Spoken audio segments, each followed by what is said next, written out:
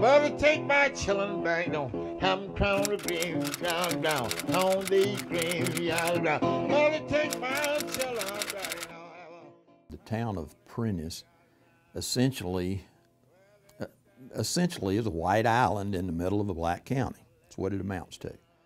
The Sheriff Department and the Police Department are viewed separately, mainly because the Sheriff Department is predominantly black, the Police Department is predominantly white. We don't try to integrate those departments. And when you have a community that's divided, when you have a community that has predominantly white police force and with no one to combat the actions, then you get this kind of thing. It's my understanding that when the police searched Jamie Smith's duplex, that they found a relatively small amount of marijuana, I believe, in a bowl. I do know for sure that when they searched Cory's side of the duplex, they found the remains of they found a roach. They found nothing else in his duplex that was illegal. Nothing. And yet that was the basis, if you believe that he knew that the police were outside before he fired, that he was going to kill all the police because he didn't want to have to pay a $100 fine for possession of a marijuana roach. I mean, it does not make sense. Does not make sense. Never has to me, never will. And it's curious that Cory's been tried and convicted and been in Parchman for years. Jamie Smith's never darkened the door of the courthouse in Jeff Davis County, even to this day that I know about. And I would have known about it. When Cory went off to jail, the children, they quit coming around as much because they couldn't stand the idea of coming and he wasn't here. So we just quit having the family dinners and just pretty much quit everything. It's taking a toll on everybody, you know. And sometimes it's just hard to get up some days. Cory's family hired defense attorney Rhonda Cooper to represent him during the trial. During the couple of years between the time that Cory's trial lawyer was hired to represent him and the time he actually went to trial, he actually talked with her at the most 3 times. This is a capital murder charge. Stephen Hain, who ostensibly is a forensic pathologist, was the state's expert. This is a WLBT 6 p.m. report.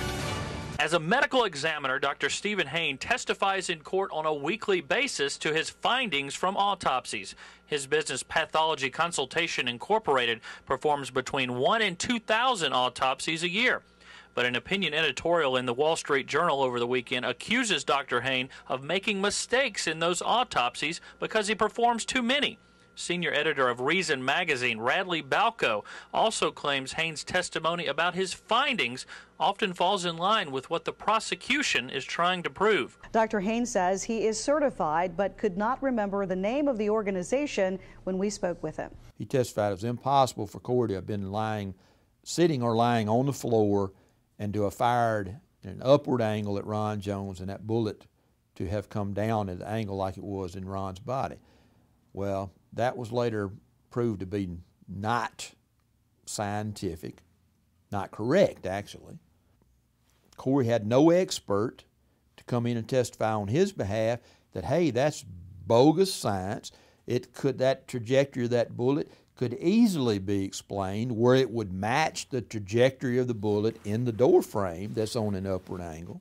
I think from the get-go, from the preliminary hearing on up, well, I don't think that. I know that there were things done that I would have done very differently, that I think most any other defense lawyer would have done very differently.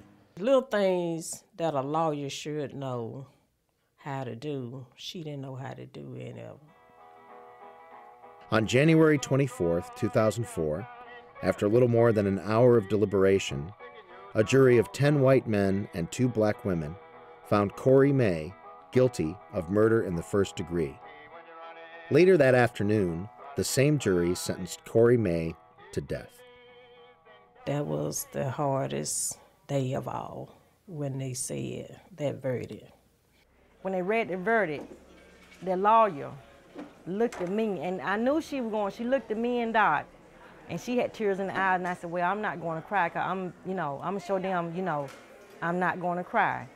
But when he looked at me and he threw his finger up and kissed me and winked his eye, that's what made me start crying. He just kept saying, Mama, I love you. Please take care of my children.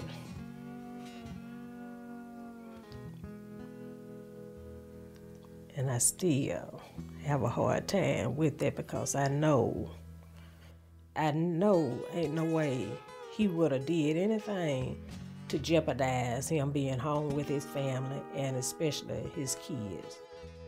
You know, it all depends on who you ask whether the shooting was justified or not. If you ask the black people, they feel sort of like I do, yeah. I think that most of the community think that because the officer died, it's very tragic because we know both families.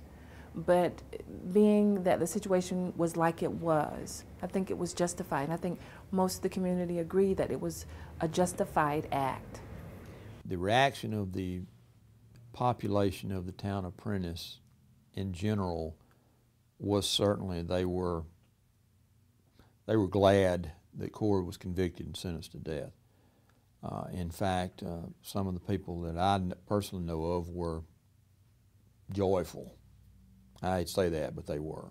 Like I'm a baby child, that when I tried so hard,